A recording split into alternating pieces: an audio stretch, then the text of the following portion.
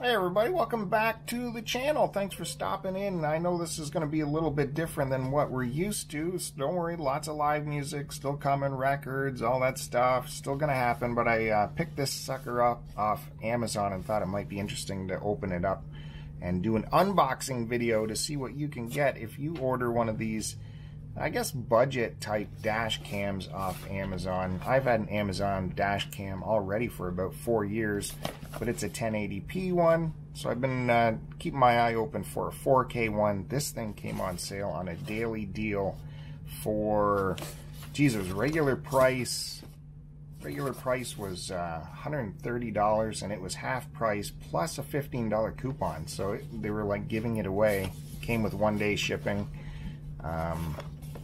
So yeah, I made the leap to try it. I don't know what this brand is, but what the heck. It came shipped in a box, but there was no packing in it, so this box kind of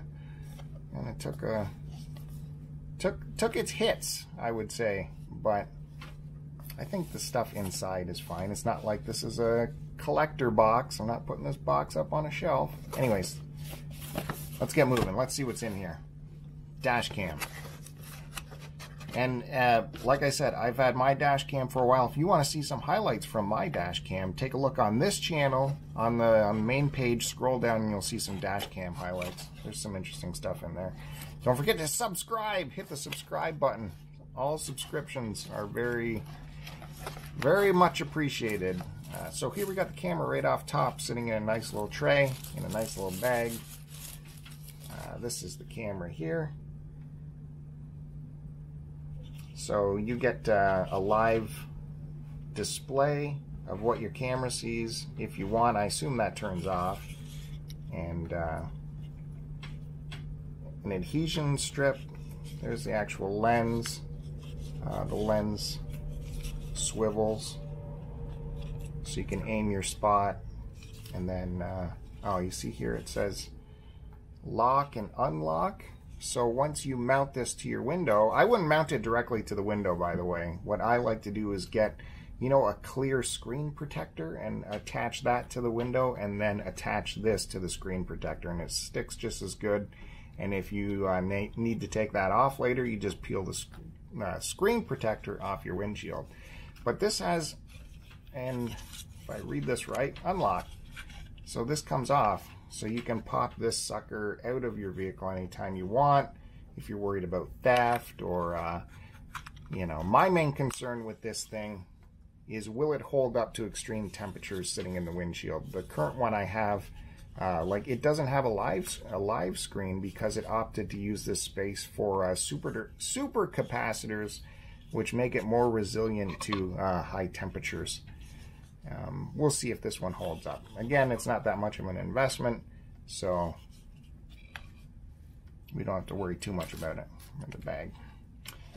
Get rid of this caddy business here. And let's see what's inside.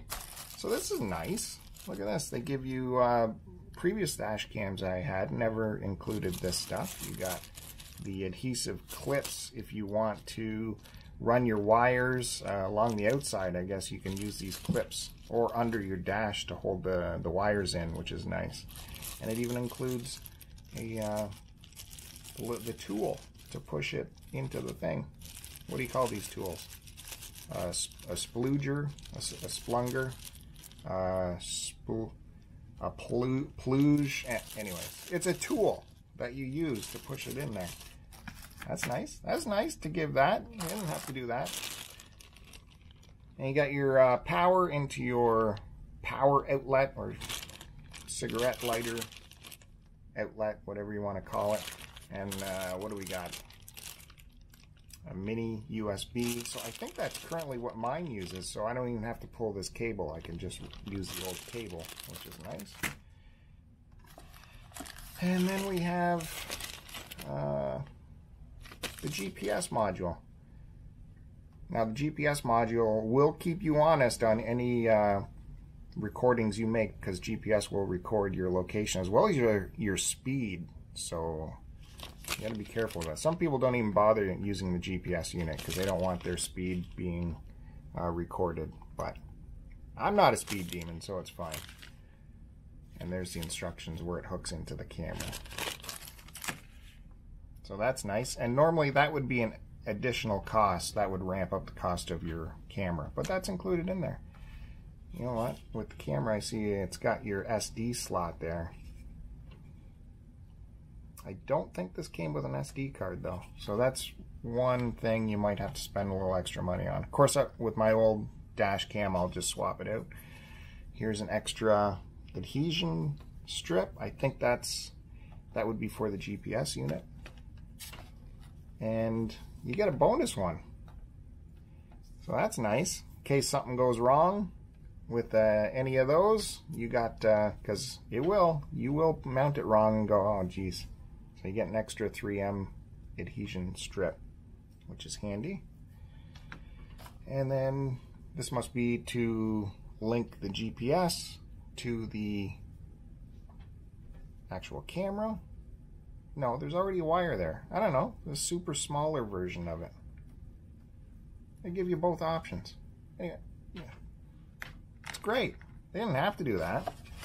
And we got an instruction manual. This is a robust manual. Look at that. Now normally these things would have one sheet of paper, right? And it would be very difficult to read, shall we say.